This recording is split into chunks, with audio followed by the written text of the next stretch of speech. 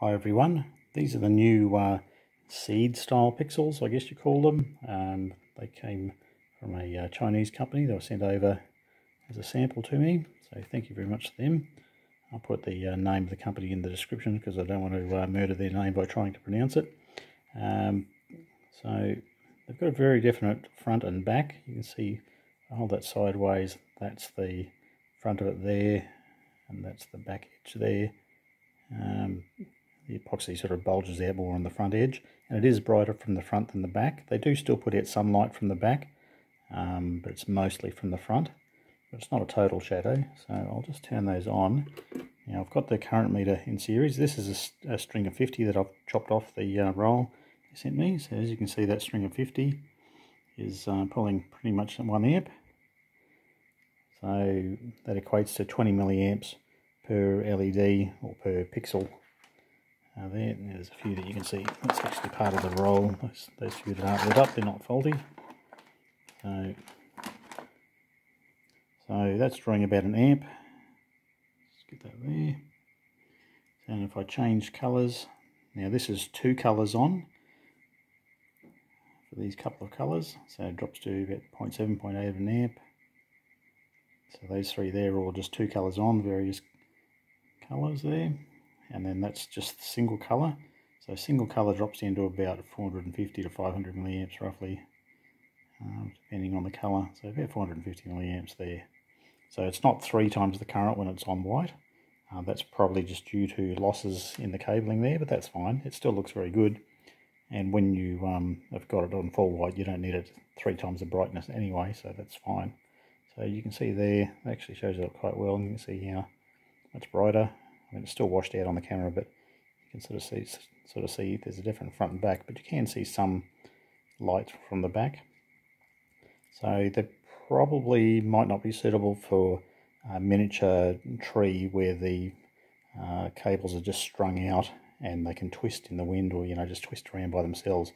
You might have to put them on a backing or something. I'm not sure how you'd do that. So it's yet to be determined exactly which applications these would be good for. So they're just 2811 style pixels. So that's the end of the run there that I've just chopped off from the larger roll they sent me. So they look quite good. I'll just go back to see if we can get some patterns going. There we go. So all individually addressable. Like I said, 2811 style. They're 5 volt. So that one's there. That's averaging about 0.6 of an amp there. It's got various colours on.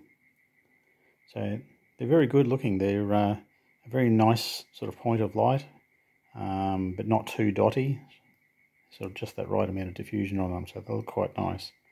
So like I said, the only issue was going to be, depending on your application, if they're on a tree or whatever. You can see there I've got one facing the right way. I'll just see if I can grab this, and one the wrong way. There's a fair sort of colour, or brightness difference there. There you go, sideways, they're even. You can see a definite front and back to them. So if they were sort of half twisted around on a tree, I'm not sure. It still may look okay. I don't know. But having the points of light at quite different brightness levels could be a problem. Not sure yet.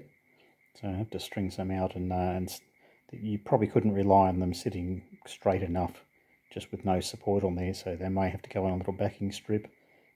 Possibly packing tape or something like that. You may be able to make something there that they thread in and out of.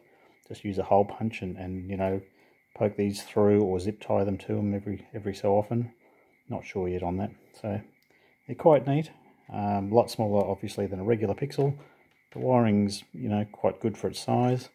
That's a group of 50 there that I'm just running, and like I said, that was 1 amp.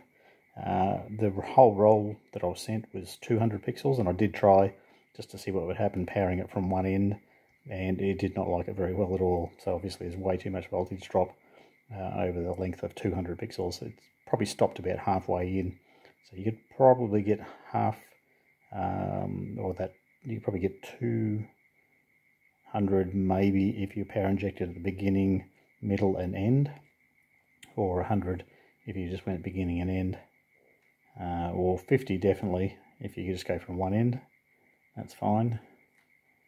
So I haven't actually measured the voltage at the far end, but brightness wise, when I played around with the voltage feeding it and ran it up and down, they all seem to drop out at very much the same point. So it seems to be quite okay to just to feed it at one end if there's only 50.